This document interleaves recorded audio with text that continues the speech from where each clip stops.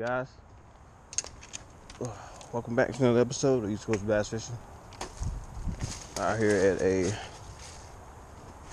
pond, kind of like a reservoir almost, that I've fished before in the past. I fished here a while back. I believe it's been 2 years now. And I caught a nice 5 pound on a Whopper Plopper 90, the bone color, for my kayak. I'll leave a link in the description below so you guys see a little clip from that video, or I'll leave that video in the description below. But anyways, don't have a lot of time right now. It is 9:17. Need to get back to the house with the fam. I'm gonna take the kids out to a little zoo today. But meantime, I'm gonna hit this water and see if I can catch some fish. Right now I got on the chatterbait. I'm gonna put on a big worm on my heavy stick here. Chatterbait's on a medium heavy. NC Fish On was out here not long ago. I'll leave a link to his video that he uploaded this morning. He caught a nice 3.5 pound out here on the black and blue buzzbait, probably right here from this shoreline. So I figured, why not? I'll come out here and try it myself. So since we got a little chop on the water, the wind's blowing towards the bank to my left, I'm gonna start right here and then make my way around. Don't have a lot of time, but I'm gonna see what I can get done here, guys. So bear with me. As always, like, comment, subscribe, share these videos, stay tuned. Alright, get this stick out of the way. Since the wind's blowing to my left, I'm gonna cast this chatterbait out here to my left. Let's see.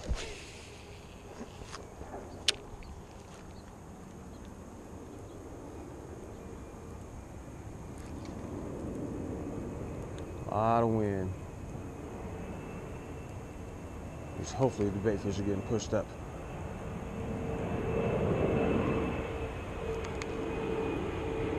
On the bank.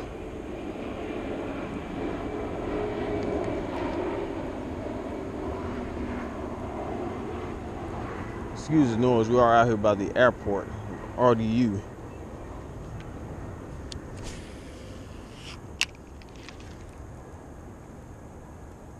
Raleigh-Durham Airport in Raleigh. Oh, I thought it was a fish. Oh, got excited there.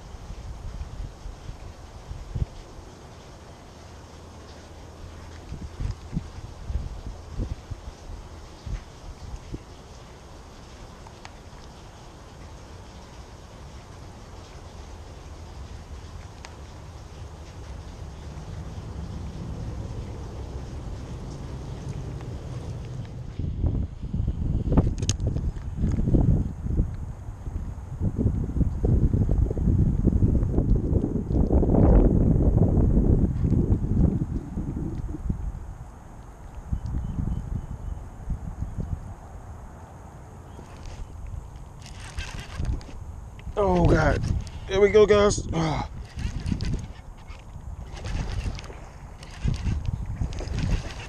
Oh my goodness.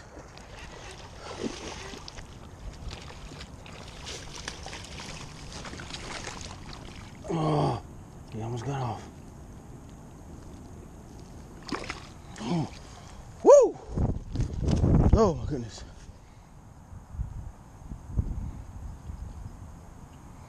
Oh my goodness, guys. Whoa, look at that monster. Right off of the bank he came. I gotta go get my scale. Gotta go get my scale for this one. Monster bass on the chatterbait. Skinny, shallow water. Oh, guys. Had to run back to the truck. Look at the size of that fish. I'm gonna get a weight on her right now.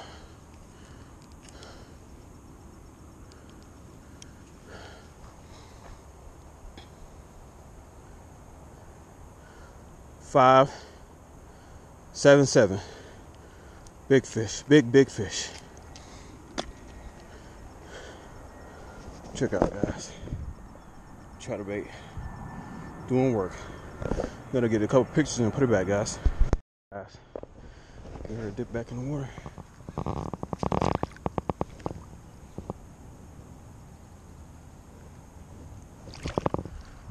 There she goes.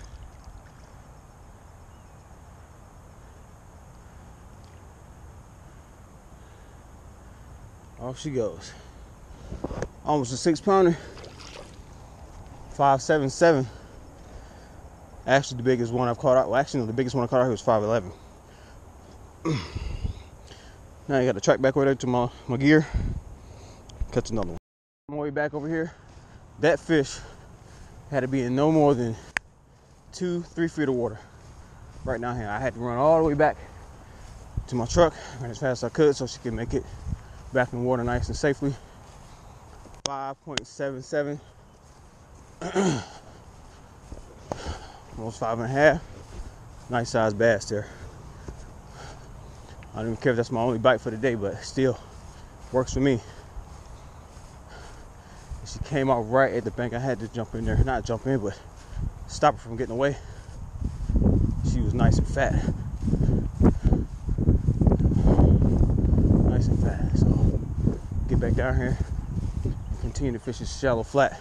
This is the spawner area where they spawn it in the spring. She's up shallow eating. So guys, stay tuned.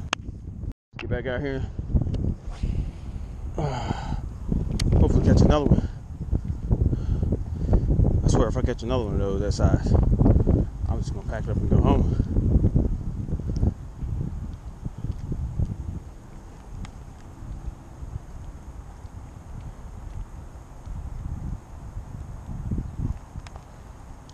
Maybe.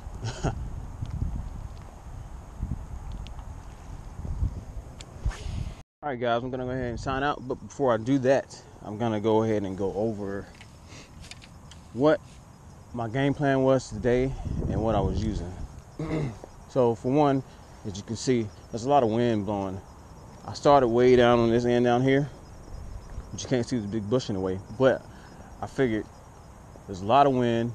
They should be hitting moving baits, and based off of what NC Fish On told me, he caught one on the buzz bait early this morning, so that's a moving bait. They're eating top water, so I figured they would eat my chatterbait. And if all else fails, I would fish my big worm here. So I flipped it a couple times around, caught nothing. I fished all the way around to the shallow flat where they spawn in the springtime. Let me get out of the wind over here. And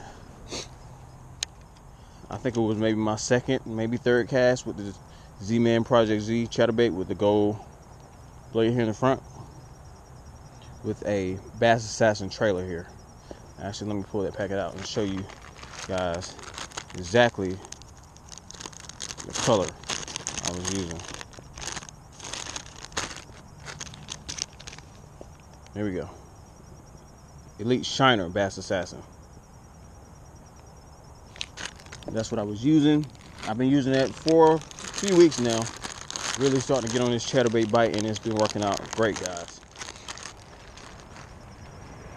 Excuse the noise, we got more planes coming through. But like I said, my game plan was to fish moving baits in the wind, fishing in the wind, fishing this windy bank.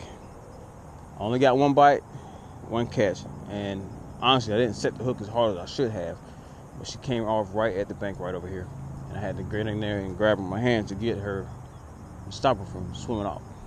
Then after that, I had to run back to my truck really fast and grab my digital scale here, digital grip scale, and it also has a